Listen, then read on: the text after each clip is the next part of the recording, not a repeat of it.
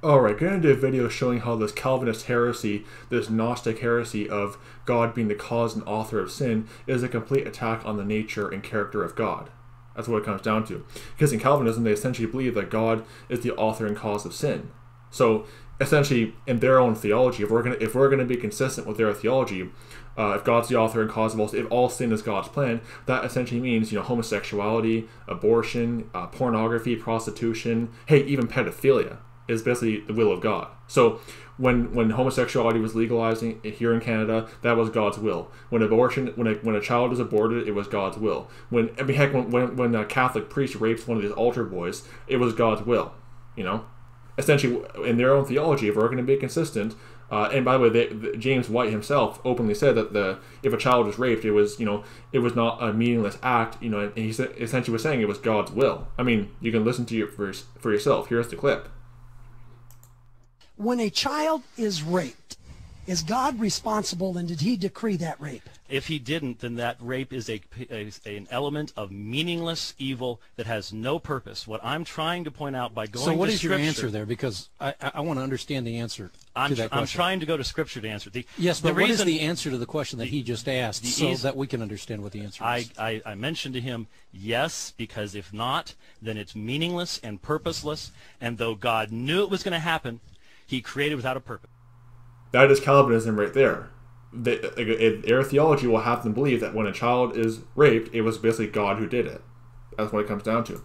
But this is totally against the character of God. Calvinism, which is full-on Gnosticism, is a complete attack on the character and nature of God. Okay, what saith the Scriptures? Well, first of all, Jesus Christ is not the minister of sin.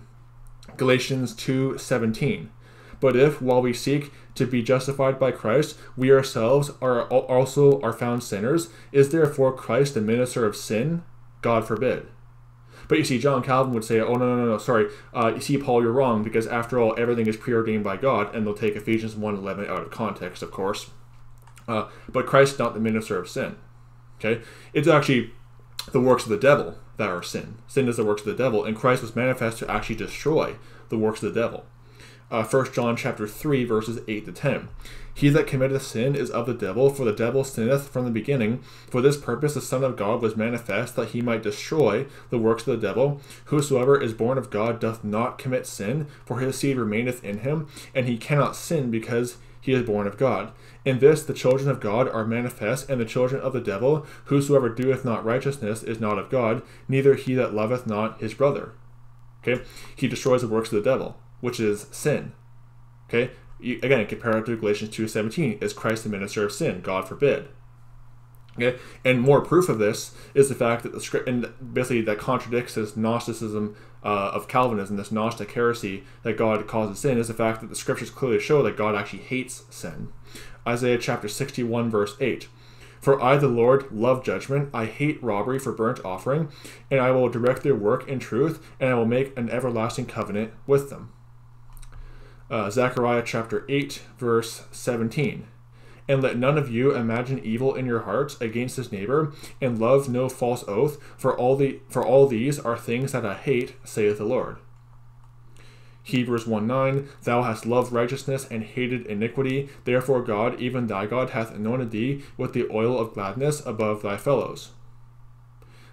Psalms 45, verse 7. Thou lovest righteousness and hatest wickedness, therefore God, thy God, hath anointed thee with the oil of gladness above thy fellows. Again, he hates iniquity, hates wickedness. Psalms 5, verse 4 to 5. For thou art not a God that hath pleasure in wickedness, neither shall evil dwell with thee.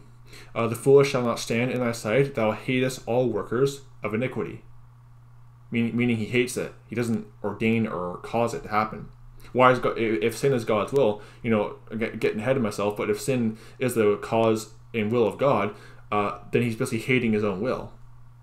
Psalms 11, verse 5 to 7. The Lord trieth the righteous, but the wicked and him that loveth violence his soul hateth. Upon the wicked he shall rain snares, fire, and brimstone, and a horrible tempest. This shall be the portion of their cup. For the righteous Lord loveth righteousness. His countenance doth behold the upright. But again, if sin is the cause and will of God, then he's basically hating his own cause. He's hating his own will, and hating the results of his own will too. Also, the scriptures clearly show that God is grieved and angered by sin. Genesis chapter 6, verse 5 to 7. And God saw that the wickedness of man was great in the earth, and that every imagination of the thoughts of his heart were only evil continually. And it repented the Lord that he had made man on the earth, and it grieved him at his heart. And the Lord said, I will destroy man whom I have created from the face of the earth, both man and beast, and the creeping thing, and the fowls of the air, for it repenteth me that I have made them. Genesis chapter 18. Also, what this goes to show too, by the way, as well, is that it was not God's plan for man to sin. God did not want them to sin. God did not want Adam and Eve to sin. Okay, it was the devil who tempted them. But Calvinism literally says that God actually forced and preordained Adam and Eve to sin. Calvinism is a total attack on God's nature. Genesis chapter 18, verse 20 down to verse 21. And the Lord said, because the cry of Sodom and Gomorrah is great, and because their sin is very grievous, I will go down now and see whether they have done altogether according to the cry of it which has come unto me, and if not, I will know. And also Ezekiel chapter 6, verse 9. Also, forgot to mention, this is not in my notes, but this verse also shows that, for example, homosexuality was not God's plan, because the sin of Sodom, one of them was homosexuality. And he says the sin is very grievous.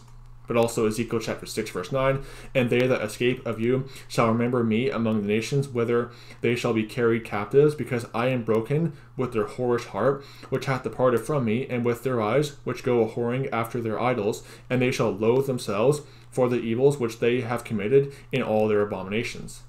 This verse is interesting too, because he's broken by their whorish heart, he's grieved by their sin, but notice that they loathe themselves for the evils which they have committed in all their abominations. See, they have no one to blame but themselves for their sin. They did the sin by their own choice, and they have to loathe themselves over it. But if we're going to be consistent with Calvinism, they should basically just be blaming God, loathing God, and grieving at God for making them sin. But no. They loathe themselves for the evils which they have committed. They are responsible for their own actions. They have no one to blame but themselves. And God is broken with their whorish heart, meaning he didn't want them to act that way. He didn't want them to sin. It was not his will and plan for them to sin like that.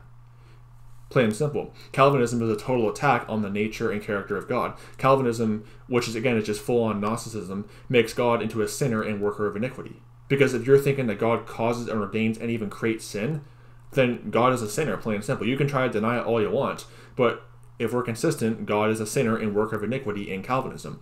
And sin is the will of God. Incest, bestiality, necrophilia, pedophilia, homosexuality, abortion. I mean, it's God's plan in Calvinistic theology, because sin is the will of God, which shows that the God of Calvinism is not the God of the Bible. The God of Calvinism is a false God. It's the same false God of the Muslims, the same false God of the Gnostics, of Gnosticism, and the same false God that was, believed by Augustine, who is the spiritual father of Islam and Calvinism, who got his heresy from Gnosticism. So anyway, don't be deceived by Calvinism. May the grace of our Lord Jesus Christ be with all the brethren.